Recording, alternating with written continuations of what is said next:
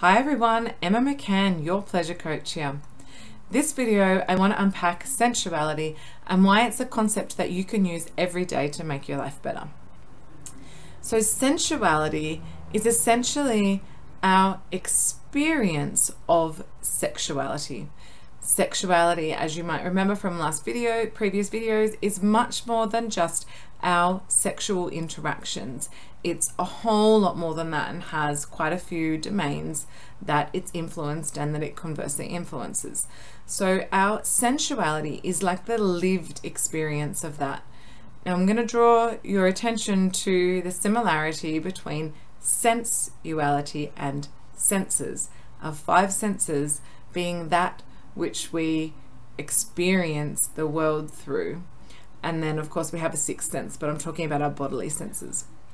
So our bodily senses allow us to take in and experience the things that are happening around us.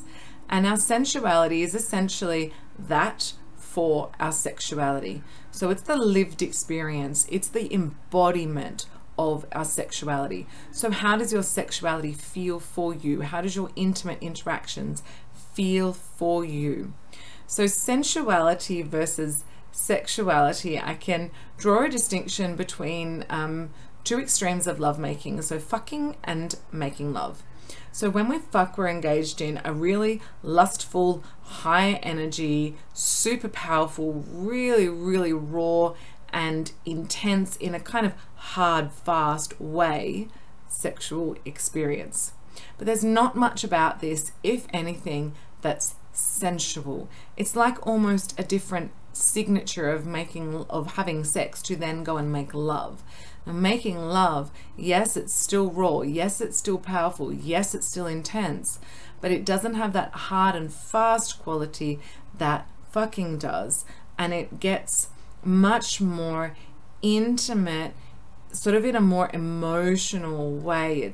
It's much more gentle, it's much more flowy and feeling. So your sensuality is more like the making love version of having sex compared to the fucking version of having sex. And so our sensuality also is so much more, like I described sexuality as how we carry ourselves in the world, but sensuality is then your experience of how you carry yourself in the world.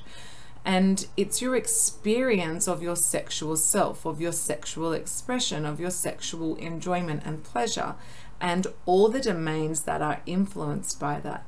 So for me, for example, as I become more comfortable with my sexual self, I find that I'm dressing perhaps a little bit more, even provocatively. My daughter's coming in. And my experience of that isn't just that I am feeling sexy. Hi, Dylan. I'm just going to finish my video, okay? I need 1 minute. It's not just that I'm feeling sexy. The experience for me is allowing it feels like a lot of power. It feels like a lot of raw energy. It feels like you got a bouncy ball. You could bounce it on that, actually. Look. It feels like an expansion of my being to dress in a way that freely expresses my sexual self. And so that what I'm feeling from that mode of dressing is the sensuality of how I'm dressing. It's how I'm experiencing it. So I would love to hear from you how you have experienced your sexuality. Then there's, just give me one that stands out. So let me know in the comments. I'd love to hear from you, and let's unpack this a little bit more so that we don't have the stigma around sensuality and sexuality.